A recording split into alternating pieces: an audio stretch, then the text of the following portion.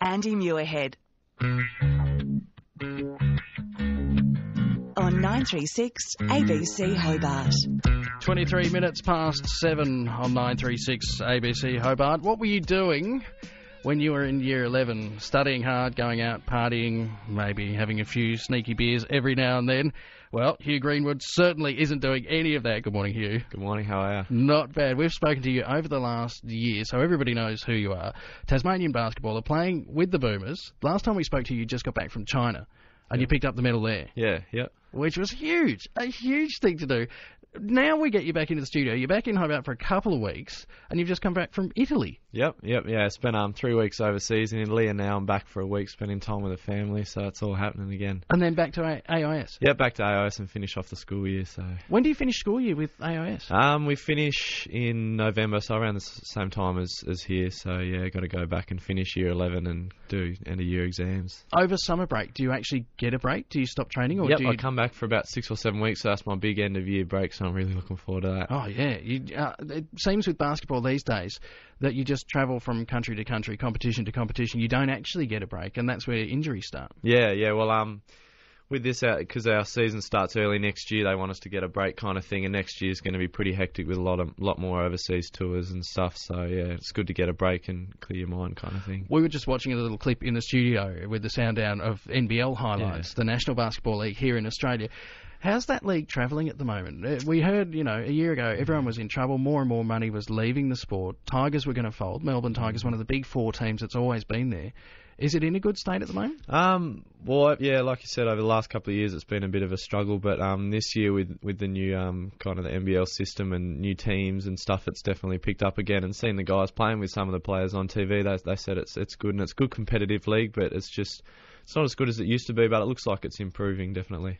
So will you go there, or will you head to college in the States? I want to head to college in the States, and then I'll see where that takes me, whether that takes me back here to Australia or Europe or that kind of place. Well, that's the thing, being with the AIS in Italy the last couple of weeks. I mean, the big dollars are in Italy for basketball. Yeah, definitely. So you see the games over there and you see the system there. Is that a tough system to play in Italy, though? You've got the language barrier and everything else. Yeah, and I thought I would have learned a little bit more Italian, but I didn't. But no, it's different style of play. It took me a few games to kind of get used to the European play, because each country has their own kind of style. But it's a beautiful place in Italy, so you could definitely live there. But yeah, it's just a matter of getting used to it. And it doesn't hurt the millions of dollars that they pay per season. That makes it all a little bit easier to take. When you go to international competitions like that, and you're playing in Italy or China, is the refereeing different between different places? Yeah, the refereeing is different. We because it was more of a tour, it wasn't a tournament. They most of the teams supplied their own referees, so you get the home calls and they have their different kind of rules. They have different views on the different rules, so it gets called a lot different. So we found that a bit difficult, because for most of the guys, it was their first overseas exposure. So getting used to that was different, but it's always challenging, and it's always good, because you're going to get those over your career. Can you contain that as a team or as a player, though? When you get a bad call, how do you stop it eating away at the whole team? Yeah, it's a couple of calls aren't too bad, but when you get continual calls, it's all right. But our coaches, they let us know it's always going to happen, and they keep us under control. Are they pretty harsh on you of keeping you under control and keeping your temper under control on the court? Yeah, they are, because it doesn't matter what you say, because they can't understand you. They're not going to change. They can't understand. Yeah, that's a point. Yeah. I think some of the signals and some of the raised voice give an indication of what you're thinking. So AIS, they've got a base over in Italy, is that right? Yeah, they in Italy they have the ETC, which is the European Training Centre there. So it was good, because they supplied us with a lot of stuff. So it made it a lot easier, because I think the cycling AS program's based in Italy, so it was really helpful. And you really need that to be in touch with the European competition. You need to have that base there. Yeah. And you're kind of the elder statesman on the tour now. Yeah. I've been there the longest now, so it's funny going from the baby up to the leader of the ranks. But it was a good experience. It's one of my first times in a few years to be kind of the leader of the group, so it was great. Do you feel more pressure that way? That on tour you have to lead the younger guys through? Yeah, a little bit. It was funny.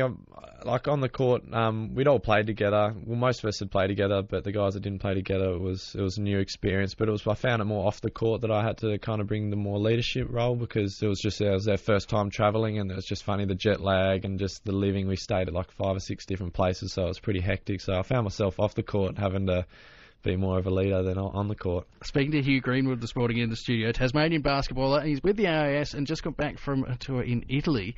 How do you balance that? Because you're the leader of the team. You've got to be friends with everybody on the team as well. But do you have to lay down the law and say, no, you can't sneak out, you can't go and enjoy Italy at night? Or is there some sort of balance there? No, there's leniency. Our coaches let us, because we're young men, so they let us go do our thing because they know we're going to be responsible. And our coaches just tell us to be classy. So we're just being a leader in the group. If you see something that's wrong, you just let them know, and you don't blow up at them, but you just give them a comment. It's not the right thing. But no, everyone's. And at that stage of your career, none of you are making millions of dollars. None of you are placed way above the rest of the team. Is it easier that way, that the egos haven't quite grown at this stage? Yeah, no, it's funny. Everyone has their own individual ego for their bits and pieces. But no, overall, it was a great group and fun group to be around too. Are you happy with the way you're playing at the moment? Yeah, I'm pretty happy. The season's kind of died down, but to get caught up to the Boomers not long ago was pretty good, and it was kind of a reward for all the hard work that I've put in. And Italy was good. We played 11 games and won all 11 games. So as a team, we played really well, and our coaches were happy. So hopefully we can transfer that onto the Siebel season next year. And we have like I said, we've got a lot of overseas trips. So if we can transfer that, it'll be great. Yeah, it will be. It'd be huge. What about scouts and things and pressure in Italy? When you go to places like China and Italy, sure, you're playing within the team and you're playing within the system, but do you have in the back of your mind wonder who's watching? Who's in the crowd? You do wonder who's watching. It's funny seeing a couple of American college teams over there recruiting some of the older guys in our team. It was funny, but how they managed to find us in Italy. But European-wise, I'm not looking to go there yet. I want to go to college first, so there's someone always watching, and then they want to know how you go in Italy, so you want to play well and all that kind of stuff. How do you not just jump at the first college that comes along, though? I know, yeah. No, the coach comes in and they're really professional about how they recruit players. Yeah. And you get the opportunity. Would you be able to sit back and weigh up your options, or do you just run? Yeah, our head coach is really good with that. He's been with the program a long time, so he's seen a lot of players go on, and he knows which colleges are the right colleges and the wrong colleges. And I've still got till 2011 before I head to college, so to commit to one college now would be silly, because you want to check out all your best options to see how you improve as a player. It's going to be a pretty stressful year next year. Yeah, definitely. How do your parents cope with it all? No, the parents are fine with it. They're fine with it. I send them through the different colleges, and they check it out for me, and they help me out, and they see if they offer the courses that I want to do, and that kind of helps as well with the colleges. Yeah. So if colleges don't offer the course that I want, then